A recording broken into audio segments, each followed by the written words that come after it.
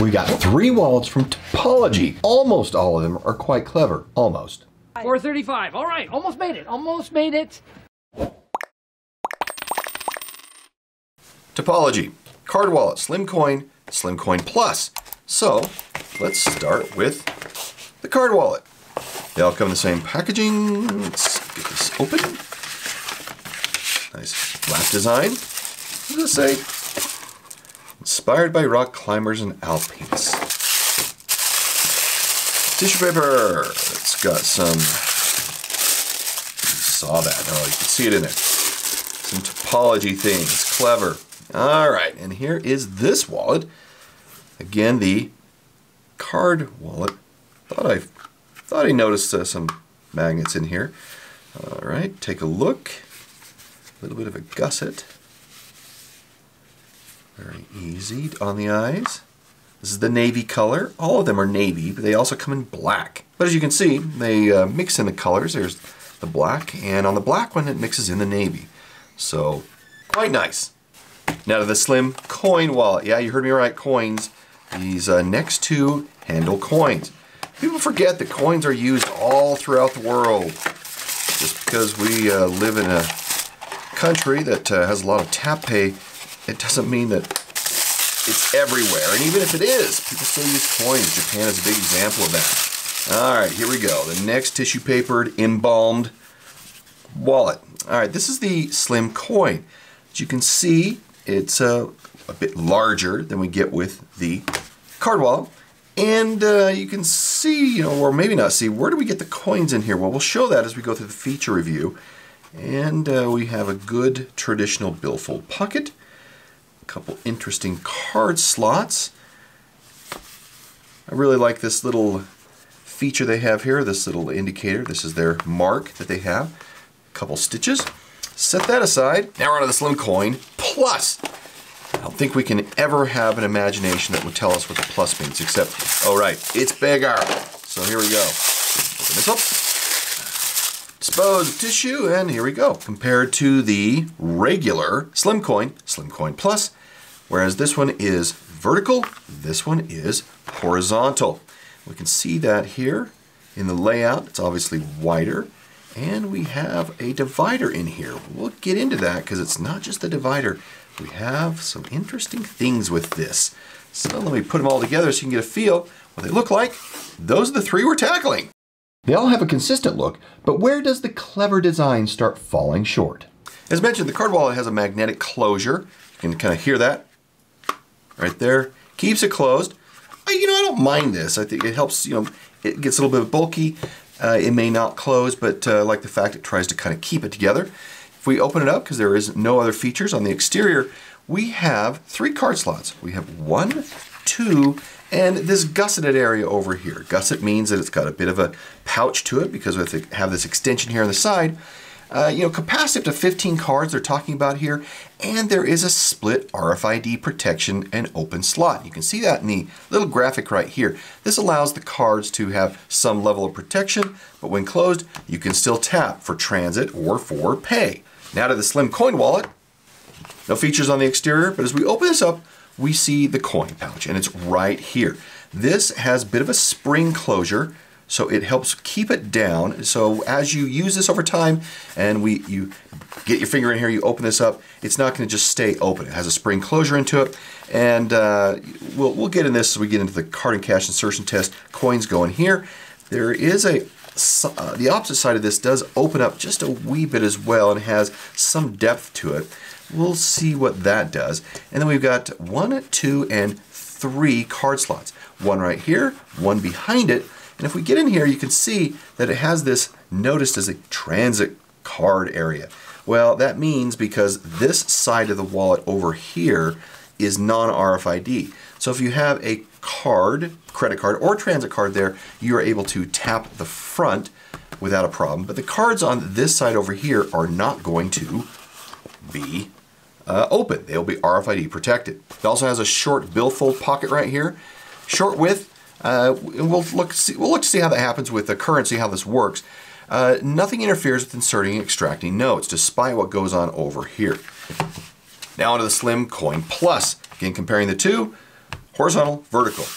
Nothing on the exterior of the Plus wallet. We still have the coin pouch over here, albeit a little bit bigger. And it's slightly larger for coins if you want to take it.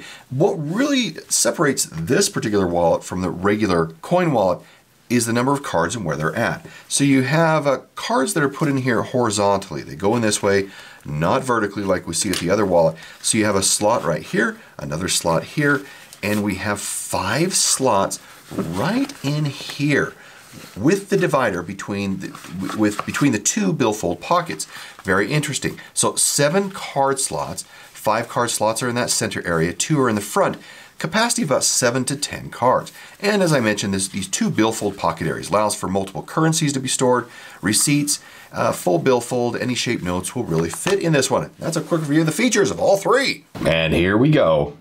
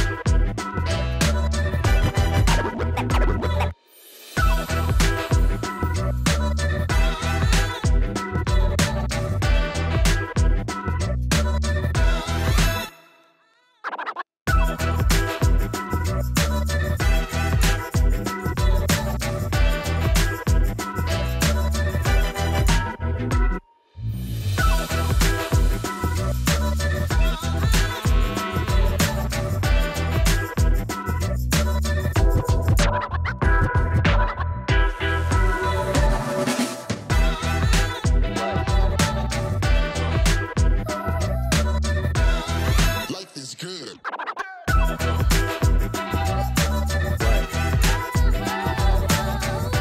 80,000 subscribers is our target. Then 2 lucky winners will be able to choose 5 wallets of their choice from my inventory. Noisy birds. Anyway, if we haven't reached 80,000 yet, you still have a chance. Subscribe now.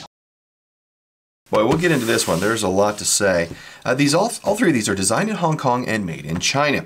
Now, there used to be a difference between them, but sadly, that's not the case anymore, between Hong Kong and China. Anyway, these are all made from top-grain cow leather. The lining is a microfiber right here in the back. You see this right in here. Provides protection for cards and has a very nice tactile feel to it. The machine sewing is done actually really nicely and is reinforced in all the expected places that we would hope for on wallets like this. Now, the Slim Coin Plus has a lot of lining back in here. In between these cards, this center section, this leather piece here, the separator, there's just leather toppers, and then it goes lining all the way down. That's RFID lining. And man, this was a struggle. We will talk about this clever idea of putting all the cards in this little divider right in here. If we look at these from a pricing perspective, card wallet, $79. Slim Coin, $99, and the Plus is $109. So let's talk about usability of these. Let's get into the card wallet first. I really like this magnetic closure, honestly. It feels like the Bellroy card holder, which is sadly discontinued, also had this feature, and I loved it. The size is good, and with a folded emergency cash in here, tap pay on this side over here as well.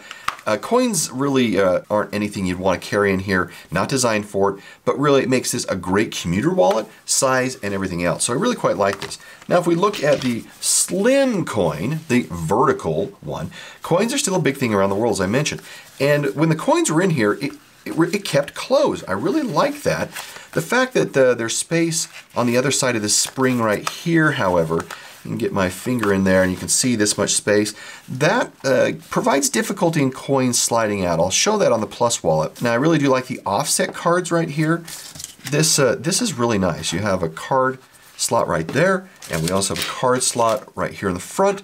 I like this offset. It gives you finger and thumb access to the cards, and having a commuter card right here for transit or additional credit card for tap. I really, really like this idea.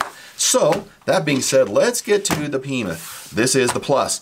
This begins to get way too wide for my liking personally, but the slightly larger coin pouch we have here than the slim coin, let me show you what we're talking about. So if I want to get into my coins, you know, they slide all over. Well, if I want to get to them, I have to be able to get them out. And they will come out unless they're caught, you know, like this yen right here, this yen right there, and you're going to have to kind of fish. But it does provide an avenue where, you know, if you're squeezing open, you're able to get your coins one way or the other. Sliding out is you're able to push down and squeeze and have them come out that way. But it's a nice alteration to the typical big pouch that you get, which causes lots of increase in the thickness of the wallet. Now onto the big one. Boy, if you saw the struggle I was going through in the card and cash insertion test, you'll know why. So we have this thin piece of leather. We'll get the cash out, which was just fine. Fits all currencies. We have this thin piece of leather in here, which is the divider between both areas. And then they added 5 card slots. This one didn't even go in. I didn't even try the other one. It was just taking freaking too long to do that. Is a great idea in concept, and this would have to break in a bit. However, there are some limitations on that. Now, on the front, I think this is great. You've got 2 card slots here, offset, easy access. There's another card slot that I put right, sorry, the card slot I used right there was fine, and the one up front of it. Now, we pull these cards out. See that one of the difficulties is potential tearing. And there is a bit of a little opening right here, this little hole. And that little hole, if I can show you something in a bigger way, is like this right here. This is the ochre flip. This actually prevents the leather from tearing as you're putting cards in and out. And they've done this with the Topologie. You can see that, but this is going to take some breaking in, but you know, we're dealing with a lot of RFID lining material, and we only have these leather toppers right here.